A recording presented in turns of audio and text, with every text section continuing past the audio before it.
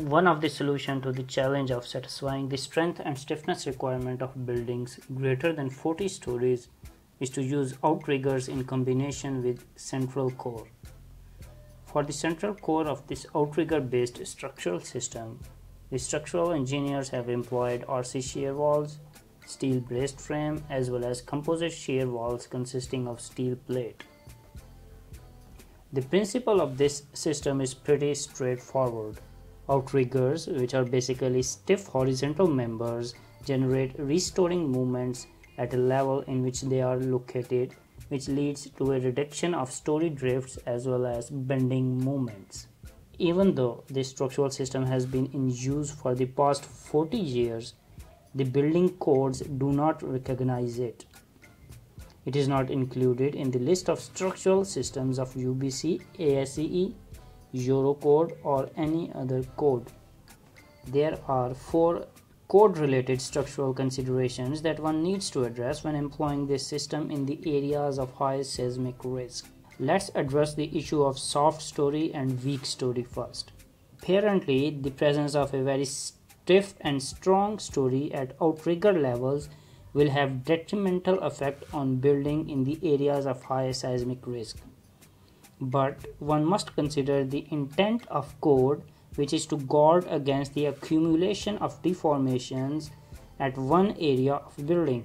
This system does the opposite. Outrigger floors stiffens the structure, and the floors in between provide ample options for a well-distributed ductile behavior, which can be confirmed with a non-linear time history analysis using appropriate suite of ground motions. Similarly, the concept of strong columns, weak beam is misplaced when it is applied for the outrigger system.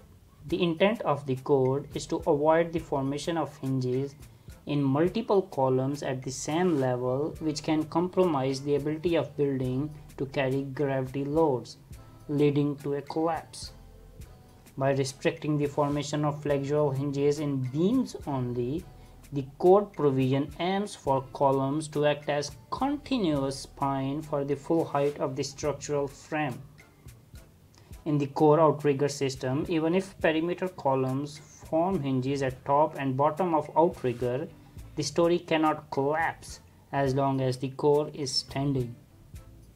Again, a nonlinear time history analysis using realistic seismic events can confirm.